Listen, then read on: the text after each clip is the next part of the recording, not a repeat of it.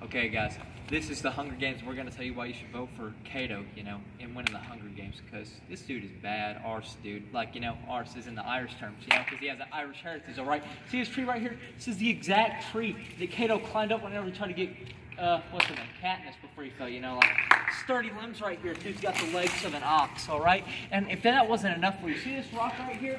This rock is what Cato, dodged whenever Thrush tried to smack him in the head with it. He was able to dodge that stuff, like, I can't pick it up, neither can you. And we have more evidence that Cato was just here on a parachute. He must have took his supplies, the medical supplies from, what was it? What was the cornucopia? There it was.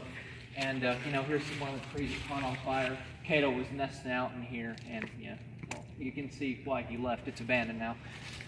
Well, guys, I don't know what else to say other than he's one buff dude. Like, so you should vote for Cato in the Hunger Games. Sure.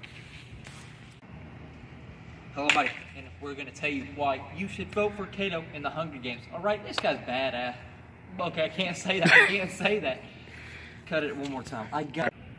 Yeah, sorry about that. Oh, is it started? Yeah. Is the timer actually going? Yep. All right, stop it and do it again.